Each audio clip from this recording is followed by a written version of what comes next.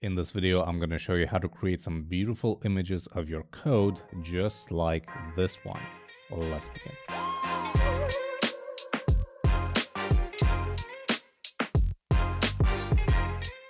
Hey, what's up everyone? Welcome back to the channel. I'm Purdila, and in today's video, I'm going to show you how to take your code from your normal editor and turn it into an image with syntax highlighting, different backgrounds, different frames around it.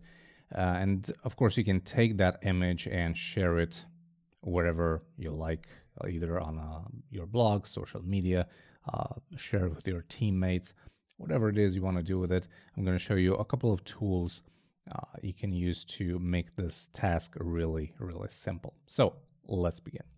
The first tool I want to show you is called Ray. It's made by a company called Raycast, and you can find it at ray.so. Now, this is super simple to use. It works in the browser. What you can do is simply paste in your code. I have some CSS code that I pasted in here. And as you can see under language, this automatically selected CSS. You can also manually select your programming language here, and that will automatically apply the correct syntax highlighting to your code. Now, while you're in here, you can of course make changes to your code as you see fit. And then you can change the background colors that you see here. So this is candy. This is what breeze looks like, midnight, and sunset. And as you can see, this container is kind of translucent. It borrows some of the colors from your background, which I think it's really, really cool. You can turn the background on or off. And if you turn it off, it's just going to export this frame as a transparent image. You can also enable a dark mode, which looks fantastic, especially with a background. Here's what it looks like without a background. And then you can change the padding from these 4 presets. So less padding, more, and even more. Notice this doesn't change the padding inside the actual editor image. It changes the padding of the background.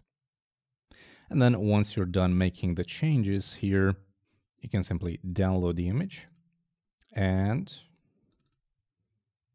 there you go. That's your PNG image. Pretty cool. Now, you can change the size of this image by clicking on these 2 handles on the sides. And as you can see, the code inside just changes automatically. Or you can click this little X button to set the width to auto. So it's basically gonna automatically adjust the width of this image depending on what code you have inside. So if we delete this, and if we delete this, the image now gets smaller and smaller. You can also add a title. And there are also some very handy keyboard shortcuts that you can use. For example, you can cycle between colors with the keyboard shortcut C.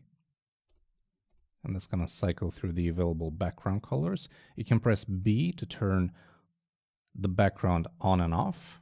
And there are a couple of more that you can use. Simply click on this button and check out the rest of the keyboard shortcuts here. So this is a free product. It works in the browser, and obviously because of that, it works on every operating system out there. There are also some alternatives, like for example, Petrify. This is also pretty cool. It does roughly the same thing. The difference with this is it's a standalone app, and it only works on Mac OS. And you can find the app right here, dangercove.com/Petrify. And this is actually based on the Carbon project, which can be found at carbon.now.sh. This works roughly in the same way. You can paste in your code here. It's going to automatically detect what language you're using, but you can also specify it yourself. You can change the syntax highlighting theme from this drop down here. So right now it's set to SETI. This is what Paraiso looks like. This is Panda. So, just find the one that you need or you like using this drop down. You can also change the color of the background. You can also upload an image if you want, custom or from Unsplash. You also have some options here. You can create various presets. You can change the window controls right here. If you're going for a more minimal look, or maybe you want this Mac OS look and feel, you can decide whether or not to use drop shadows, auto adjust width, use a watermark if you want. So this is a bit more complex than the one that I showed you here. It has a lot more options. It's also free. It works in the browser. And of course, once you're done with this, you can export that image in various sizes as a PNG or an SVG. So this is a pretty cool option.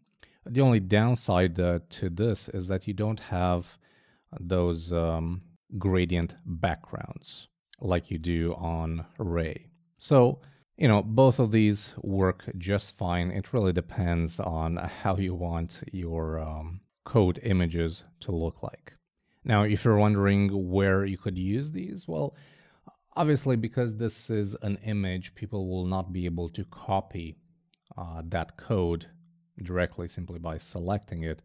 But, it works great for, when you write a blog post and you just have some very short samples of code, or when you're writing a documentation and you want to feature some code, you can do it in a beautiful image format like this, or maybe even on Instagram or social media. If you're doing like tips and tricks and you want to showcase some very small snippets of code, this is actually a great way of doing that. So that's about it for this video. I'm sure if you Google, image from code, you'll find a few more tools, but these are the ones that I know of, and I occasionally use them. So hopefully you liked this video. If you did, make sure to click that thumbs up button and also subscribe for more content like this. I'm Adi. Thanks very much for watching, and until next time, take care.